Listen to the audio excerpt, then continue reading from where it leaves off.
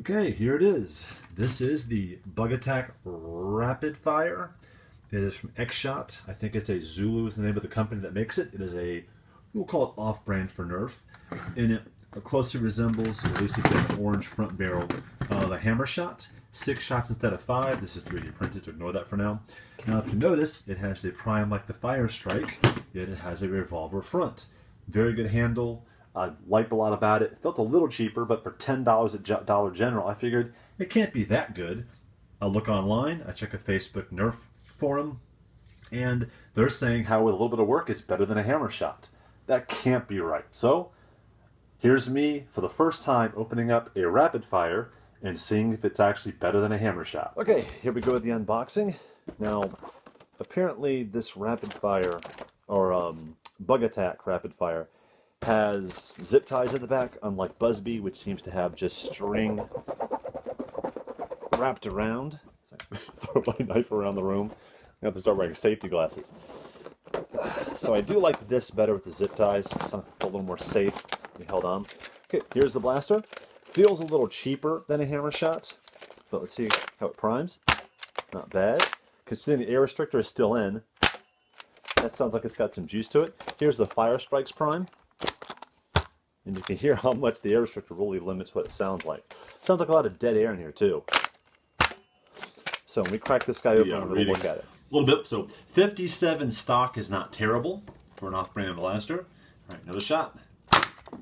52. 71. 70. 61. So it seemed as though the fewer the darts that were in here, the more the power increased. All right. Okay, now I'm going to try a Firestrike using the same darts it came with, or the rapid fire Bug Attack blaster came with. 65.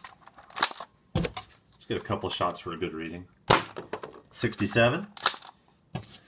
So the other one were kind of all over the place. I got 71 to 51, so it's averaging somewhere in the low 60s, and this is getting about, yeah, this is getting about 65. So the Firestrike, unmodified Firestrike, is performing just slightly better than this guy. All right, we've got one more comparison before I move on here.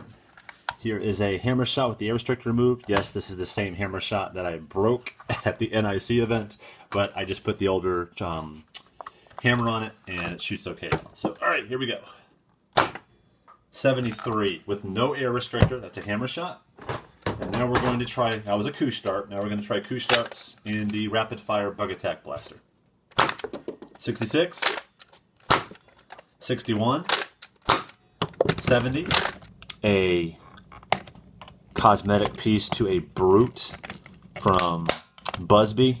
It ended up being the actual cover for the top entire part of the blaster. So if I had removed it, all the internals would have been exposed for the rest of the life of the blaster. Yeah, the entire roof of it is actually that top blue piece, so you can't do anything really with it. Yep, there it is. It does come off. Excellent. I don't have to have this blue ooze thing on the top. So that can go away. Nice clean space. So heck, if I wanted to, you can already see that's a great place to possibly glue on a tack rail if you wanted one. So if I wanted to glue like a integration piece, end of a barrel, have it underneath, now it would take a lot of space to do that. But, and of course, as I prime that back, I just pull it apart, which is not good because there are still some screws I have not gotten out so far. So there you go. Plunger assembly, trigger. Man, this looks an awful lot like the internals of a Nerf blaster, even down to this guy right here.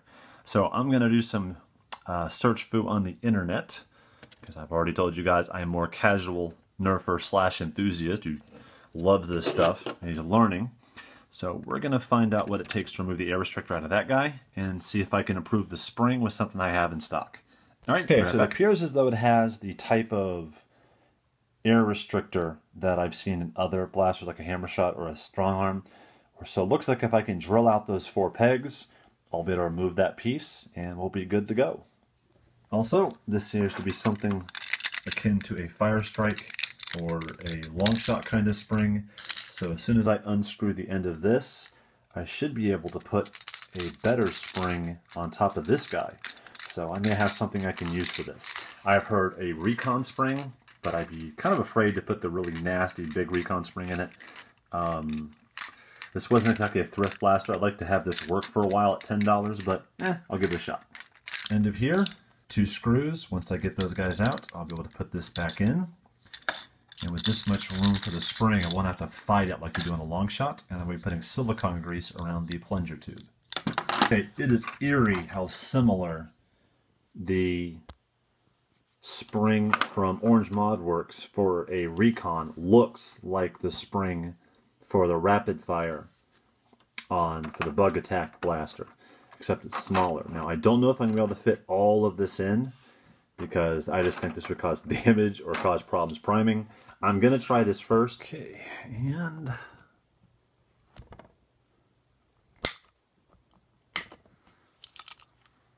alright, so instead of being patient and charging my drill back in, I kind of just wedged it out with some needle nose pliers, kind of bent it, and then pushed through after I cut loose the teeth that held the air restrictor in place.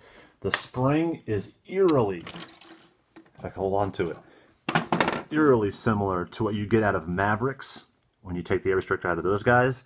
So really weak, nothing we can really do with it, so it goes in the trash. Okay, leftover silicone grease from an Orange ModWorks kit. Go around the plunger tube.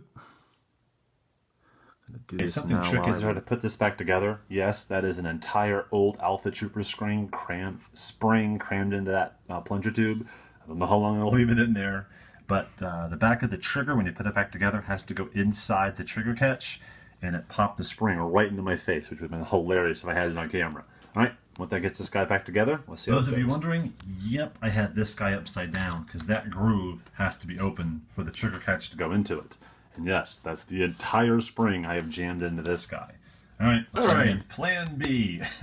I'm going to take an old Maverick spring and include it with the Rapid Fire's own spring, and we'll see if these two can coexist. All right, I'm going to try these two. Okay, this time with the Maverick spring in, I was able to get the trigger catch back into the groove. All right, let's get the trigger in and get this puppy firing. All right, she's back together. Just 2 screws right now till I can test it out. I got the worn out Beleats. Let's see how it fires with the Maverick spring added and the air restrictor out. Okay, it slam fires now. Yep, it's not catching, and it's basically barely slamming. That's a neat trick I did an accident. This handle comes off from the top green shell, which is awesome. I think I'm going to paint this guy before I put it back together, or maybe once I get it test firing correctly. But it's locking in both the trigger and the trigger catch, so I can actually take out the assembly if I want to, hold that guy in. I can even leave these screws in the handle and give this guy. One thing I usually don't like doing for revolvers is taking the dart post out, but there is something that'll catch it, so the dart won't go all the way through like it does on a strong arm when I try it. So I'm going to take them out right now. You get to learn from my mistakes. I tried to prime it with the top shell not on, and yeah, this guy shot right out of the casing. So as you can see here, there are 3 prongs, which this piece, the tooth that holds it in place. I can get it to calm down for a second as I put the little guy back in. And that will go back down like that. So if that happens to you, it's not the end of the world. It's not glued in. It fits in loosely. So yeah, it's going to go back in now. Don't prime it with the case open.